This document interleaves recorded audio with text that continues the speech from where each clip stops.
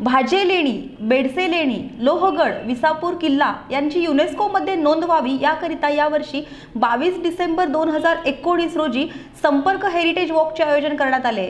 3.5 किलोमीटरच्या वॉकमध्ये 16 प्रकारच्या महाराष्ट्रीयन लोककलांचा आनंद घेता येणार आहे। या वॉकमध्ये सहभागी होणाऱ्यांना पिठलं, भाकरी, ठेचा, मक्याचे कणीस असा अस्सल महाराष्ट्रीयन खाद्य पदार्थ चवीला देखील चाखता येणार आहेत। 3800 फूट उंचीवर असलेल्या लोहगड किल्ल्याच्या पायथ्याला देखणा सांस्कृतिक सोहळा पाहता येईल। सहभागी होणाऱ्यांचे आदिवासी महिला तसेच मुले यांच्याकडून स्वागत केले जाईल। वॉकमध्ये मदतीकरिता आपल्याला जागोजागी स्वयंसेवक तत्पर असतील। ते आपल्याला पाणी, कोल्ड ड्रिंक्स, खाद्यपदार्थाचा पुरवठा करतील। सोबतच वैद्यकीय कर्मचारी आपल्या मदतीला असतील। या 3.5 किलोमीटरच्या वॉकमध्ये 16 महाराष्ट्रीयन लोककलांचा आनंद घेता येईल। यावर्षी मावळ तालुक्यातील गड संवर्धन करणाऱ्या संस्था यांचा मोठा सहभाग असणार आहे।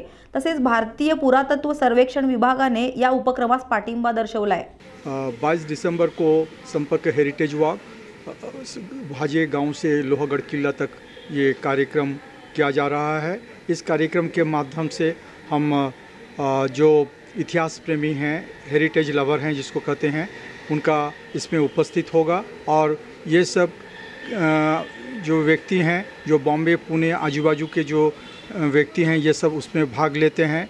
इस कार्यक्रम का मूल उद्देश्य ऐसा है कि जो भाजे लेनी, कारला लेनी, बेडसे लेनी, लोहागढ़ किला, बिसापुर किला, इसको हम यूनेस्को के हेरिटेज लिस्ट में हम दर्ज करें। और इसके लिए हमारे कोशिश चल रहा है। संपर्क संस्था जो अनाथ और निराधार बच्चों को लेकर के आज गए 30 साल से काम कर रहा है।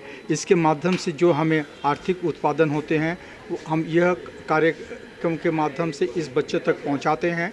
और इस कार्यक्रम के माध्यम से हम इस क्षेत्र के इतिहास, यहाँ की संस्कृति, यहाँ के जो खान पान, इससे हम हज़ारों आदमी को परिचित करते हैं। आज से 4 साल पहले यह कार्यक्रम हम शुरू किए हैं।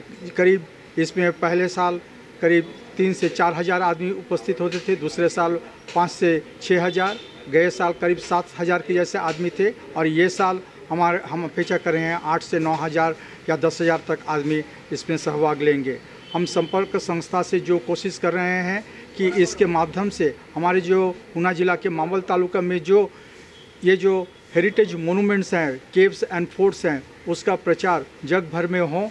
और इसके लिए भारत सरकार, महाराष्ट्र सरकार हमें मदद करे ताकि इस इलाका का विकास हो सके, पर्यटन की विकास हो सके। इसके साथ साथ संपर्क संस्था की जो उद्देश्य है कि जो अनाथ और निराधार बच्चों या जो गरीब बच्चों हैं, जिसके शैक्षणिक विकास, जिनके ज़िंदगी के विकास के लिए हम काम कर रहे हैं, हम उसको सही ढंग से कर पाए।